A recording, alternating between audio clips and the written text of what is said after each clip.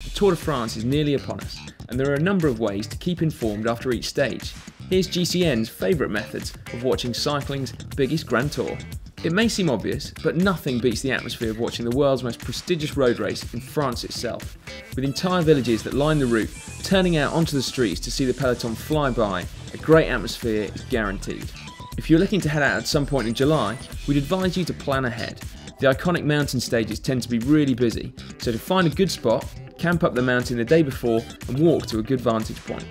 If you don't fancy moving around too much, the time trial stages on days 4, 11 and 17 spread the action out over a longer stretch of time, with a rider coming past roughly every couple of minutes. Television companies are finding revolutionary ways to cover cycling, from helicopters to motorbikes to segways. The result makes for compulsive watching, offering arguably the best view of the race without even having to leave the sofa. Over 200 channels will be broadcasting some, if not all, of the Tour de France this year, so you'll be hard-pressed not to find it showing on a TV near you. We can't think of anything better than enjoying a hot or cold beverage with some friends on a hot July afternoon. Bars, cafes, possibly even your local bike shop will be screening the Tour, so keep your eyes peeled. Public places around the world will be tuning into the Tour as well, so be sure to have a look around your local area.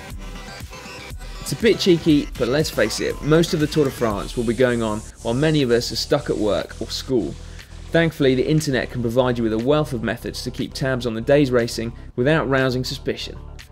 Pop on some earphones and listen in on the radio, or look at the live coverage on one of a huge number of cycling-specific websites, and increasingly on mainstream websites. Many of the official broadcasters of the Tour around the world offer live streaming online too, and some of you may recognise the commentator's voice on one particular channel. Just remember to look busy when the boss walks past. Your mobile phone will be your best friend if you want to keep your eye on the race for the yellow jersey. Twitter is a fantastic way to get an alternative view on the Tour, with many riders tweeting their thoughts after each stage. In terms of live action, there are a variety of apps that offer race results, standings and regular updates whilst the stage is underway. Wherever you are right now, you've already come to the right place for the best Tour de France coverage. If you haven't done so already, click subscribe to receive an update every time we upload a new video. GCN will be taking you closer to the action than ever before with our great behind the scenes videos and daily updates from the biggest race of the year. The 100th edition of the Tour de France is now just round the corner, so we as fans have now got a proper